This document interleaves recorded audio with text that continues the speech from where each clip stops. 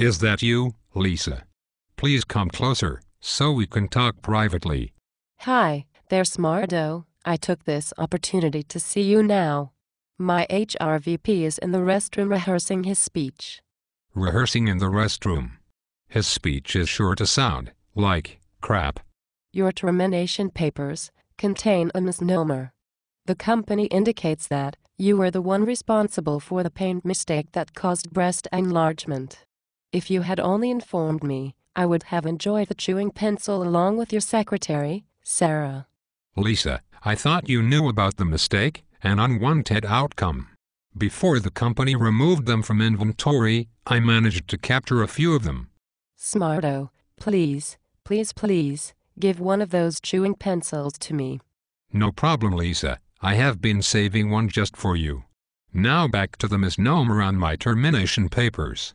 The company blaming me for their mistake? That's a bunch of rotten baloney. By the way, SMARDO, I just ate a bologna sandwich for my break.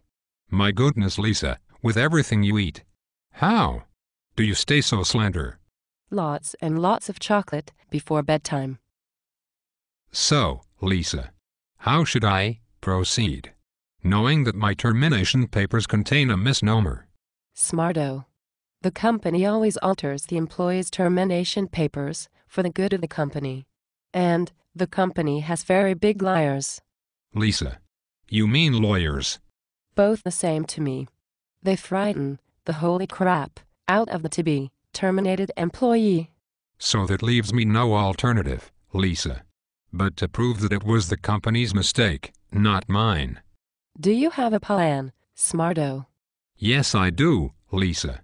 We must find the ingredients used to make the breast enlargement paint. Did you say we? Yes, Lisa.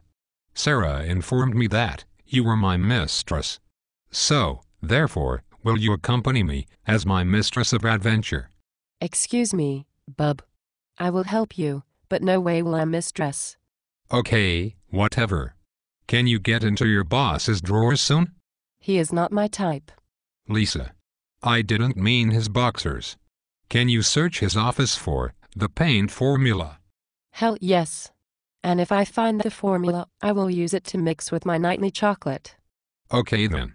And I will search for my own rotten lawyer. Lisa, see you Wednesday.